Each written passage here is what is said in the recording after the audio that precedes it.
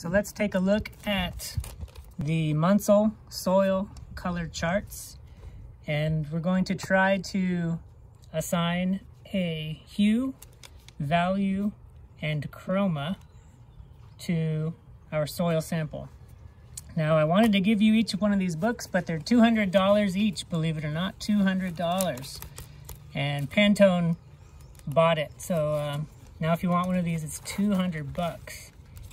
But we'll try to do it virtually, and I'll demonstrate how to do it with the actual book. If you were going to become a true soil scientist, you could invest in a $200 book. But if you're just going to work with plants, this is not something you need to own necessarily. So as we go through, we can see all the different colors, similar to like paint chips. They're arranged in a spectrum, and there's a plastic sheet covering, so to try to help keep it clean. And then behind each of the pages, there's holes in the middle, and so that's so you could hold hold your soil up to the hole and try to see which color best matches. If you look on the opposite page, there are the actual names of the colors. In the top corner here, that is the name of the hue. And so starting over here, we have 10R. R is red, so this is a red hue. Here's 5YR, so that's a yellow-red hue. And then if we go all the way toward the back, we have, well actually that's another YR. There we go. There's our 2.5Y, so that this is a yellow hue. And you can see the names of the soil color correspond with this hue. The value is on the left-hand side. So as you go lower in number, it goes down to black, and higher in number goes up to white. And so you can see the comparisons of the different values here. And then your chroma is going to be on the bottom. So the highest chroma is going to be the deepest colors, and the lowest chroma is going to be absent of those pigments, and you see the spectrum in between. So how do we take our soil and try to compare it with these color charts? Well, there's a few things we've got here. We've got some masks, and you can see it's been used before, so it's a little dirty. But your eye can be kind of tricked when you look at all of these different colors. It's hard to see them apart. So we use the mask to help block out different colors so that we can only make subtle comparisons. You notice the sun is, I'm in full sun in daylight, and you want the sun shining over your shoulder down onto the material. You don't want any shadows or any shade. And if you're in a light soil, you can use a dark colored mask. If you're in a dark soil, you can use a light colored mask. And there's several ways to try to take our soil sample and compare it to the book. So I'm going to start over here on the red page, and I've done a few things. First, the original intent for this is for you to use a natural bed, so a little clod of soil, and then you're supposed to find a natural clod of soil and then break it apart. This is the leftover from my soil test. So when I did the soil test, I saved my little ball. we're just going to pretend that this is a bed, and you want to break it open so that it's untouched soil, and ideally it should be a little bit moist. So if it needs to be, you can wet it down with a spray bottle, but this is plenty wet here. And you literally just hold this up like so, and you're trying to find the closest match. Now if that's a little tricky, you can undo these pages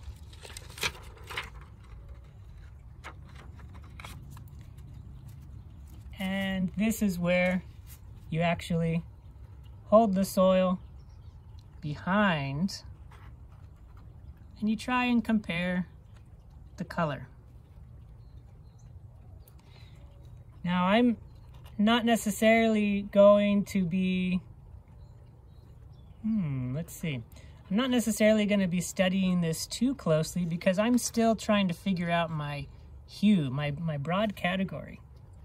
So on this page, this bottom corner, this bottom left one, looks all right, looks pretty good. It's not perfectly there. My soil, to my eye, not through the camera lens, but to my eye, my soil looks to have a bit more of a yellowish hue as opposed to the red. This looks a bit kind of warm or creamy to my eye. And so what I'm going to do is put this page back and skip over to, here's a yellow, red. I'm going to skip over here.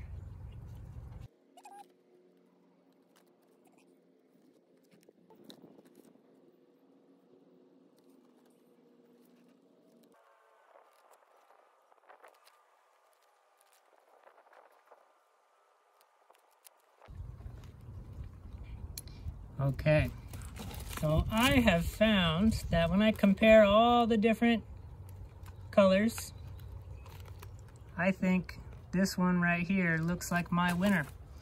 And I can use the mask to just try to help clarify, help me to choose between two colors. And yeah, I'm gonna go with this one. I'm gonna go with this one right here. And so this looks like it will be 2.5 Y, 3, 2. So if we go to find that on the next page, here on 2.5 Y, 3, 2, that looks like, that color is called very dark grayish brown. So that's my soil color, very dark grayish brown. Now, if you don't have a ped, if you can't find one of these, you could make one, of course. You can also just take your soil and lay it out in the sun and try to find, ideally you've got some sort of a uniform color, and you can do the same thing. You can take your page and you can lay it over top and you try to find where the color looks to be the closest match.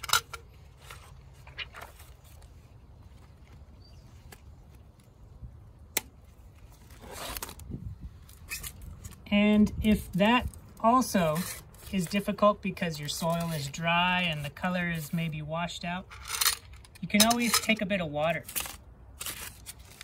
You can take a scrap piece of paper, take a little bit of water,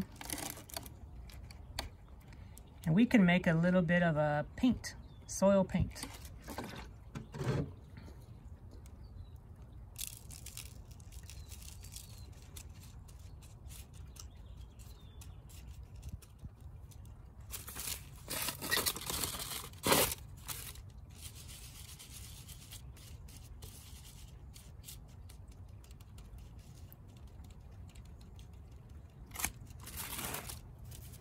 So you can make yourself a little paste, and with that you can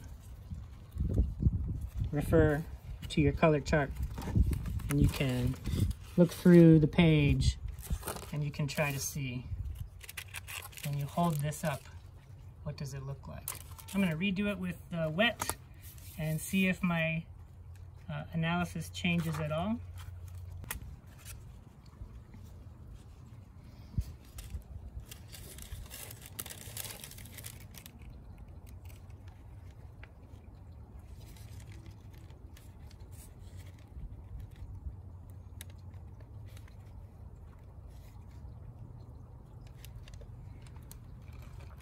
Yeah, so even with the wetted soil,